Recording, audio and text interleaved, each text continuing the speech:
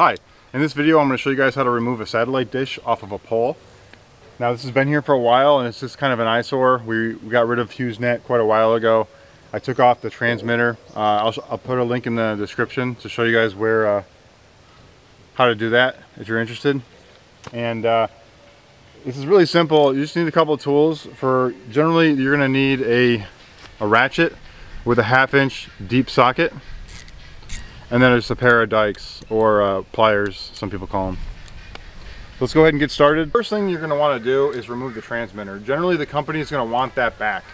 So once you remove that, then you can go ahead and get started with this. Now you can fish through, if you want to keep this coax cable, that's fine, but most people don't. Just take your Dykes and cut them off, and then you can kind of pull them through. I'm just going to cut all these zip ties.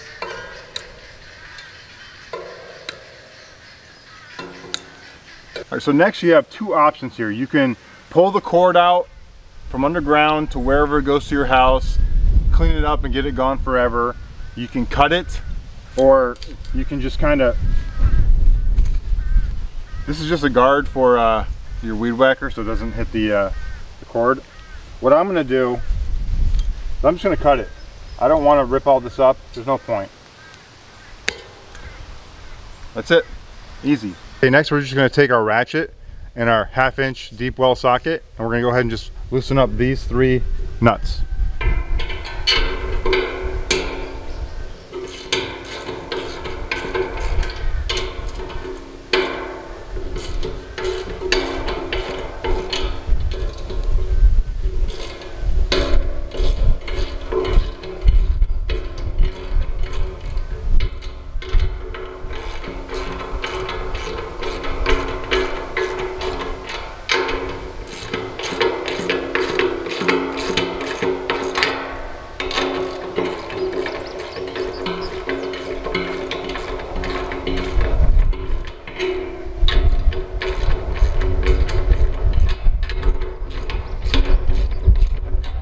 Once you get those 3 nuts loosened, you don't need to take them all the way off, just get them loose. Just go ahead and lift up on this.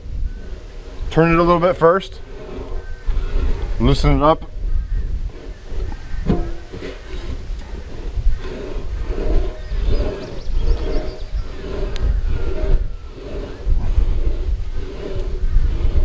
Maybe turn while you're loosening it, or while you're pulling up on it. And then just take it up. These aren't that heavy. They probably weigh about 30 pounds.